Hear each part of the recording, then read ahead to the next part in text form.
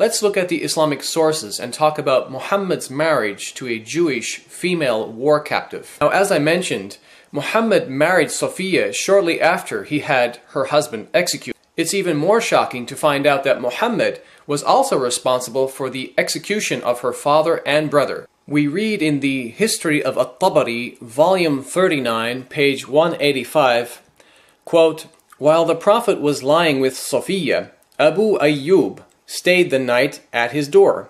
When he saw the Prophet in the morning, he said, 'God is the greatest.' He had a sword with him. He said to the Prophet, 'O Messenger of God, this young woman had just been married, and you killed her father, her brother, and her husband, so I did not trust her not to harm you.' The Prophet laughed and said, 'Good.'" So it seems even Muhammad's companions were questioning such a marriage, and they feared for his safety, as no woman in her right mind would love a man who was responsible for the execution of her own family members. In fact, in one narration, it states that Sophia actually hated Muhammad.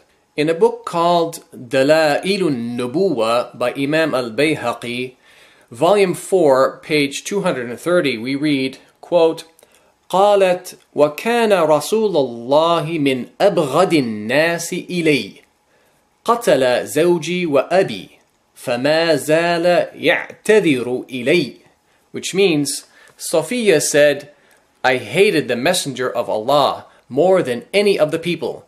He had killed my husband and my father, therefore he kept apologizing to me." Now you may be wondering how Sophia's husband was killed.